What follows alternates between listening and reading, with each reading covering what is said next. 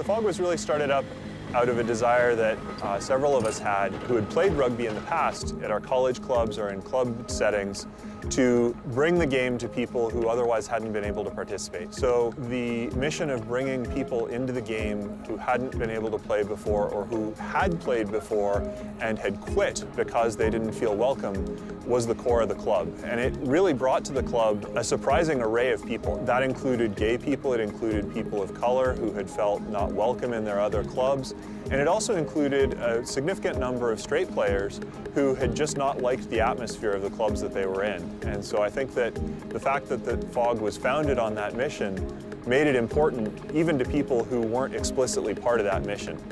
Sports experience for gay men in particular has not been positive.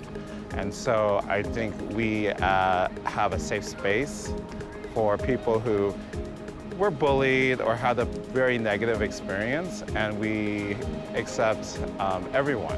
And I think that's needed because I think a lot of these people's sports experience were not like mine, where I was pretty accepted, and that we could help them find their inner rugby beast, and I think that's a great thing.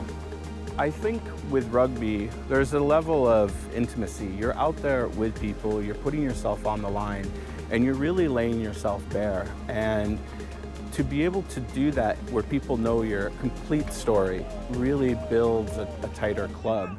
I always felt like I couldn't really be my full self playing with the college club. And to be able to play with the club and just be yourself really makes a difference. I joined the Fog when I was 27. That was 4 years ago, back in 2013.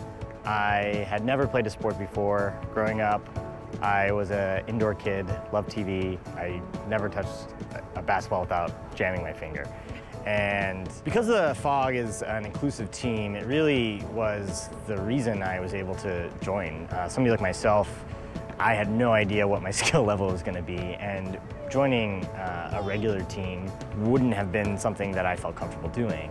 Being able to join with friends, but also knowing that I was joining with like-minded people whose skill level was a similar level, and also I didn't feel excluded because I was gay, or that because I had never played a sport before, and you know, being a diverse club and a club with an ethic of inclusion really allowed me to dip my foot in the water and find something that really took over my life over the last couple years. The Fog owes a lot to the community.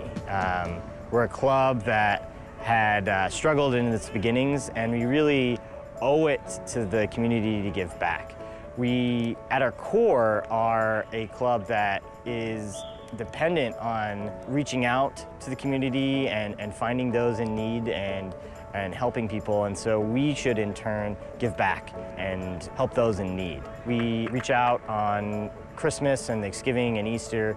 We'll help feed the homeless. We have in the past donated much of our fundraising money to women's shelters in the area. I think that's an important part to being a rugby club, is giving back, because you're able to really feel more powerful as a club. You're able to show that you can have an impact, and you can do that together. I think the beauty about the Fog, and especially why I stayed, was I got to meet people who had a very negative connotation about sports, and that watching someone who didn't realize that, hey, I can make that tackle, I can carry that ball, and even though, like, if it was just for a season, I feel like it has affected their lives and make them better, so that when they go out, either if it's for the San Francisco Fog, or if they go to other teams, or they leave, that they feel confident in themselves, that sports is not an evil thing. Sports is something that helps you grow.